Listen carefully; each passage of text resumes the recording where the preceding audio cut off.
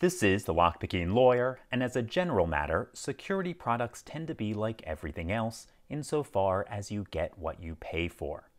Because of that, I find it even more egregious when well-known vulnerabilities are found in expensive products.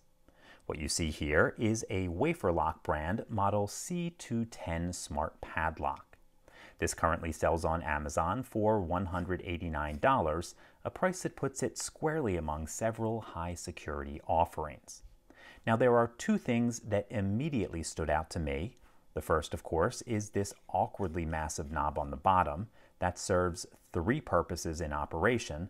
The first is as a dial for a numeric combination.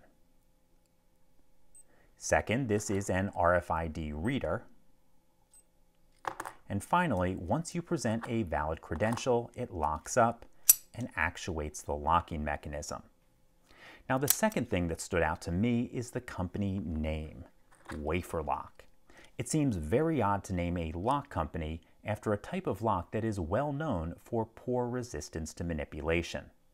I suspect there was either a knowledge or language barrier involved, but even so, I have to say that the name seems appropriate.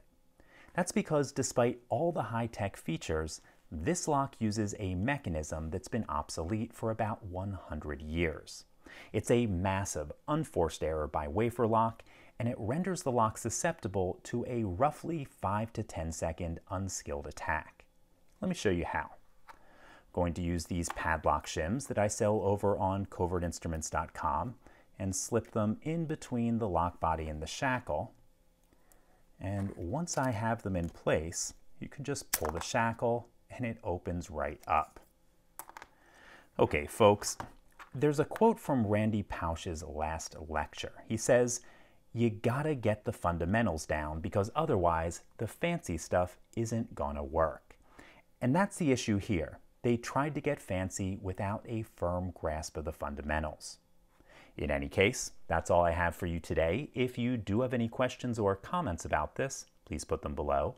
If you like this video and would like to see more like it, please subscribe. And as always, have a nice day. Thank you.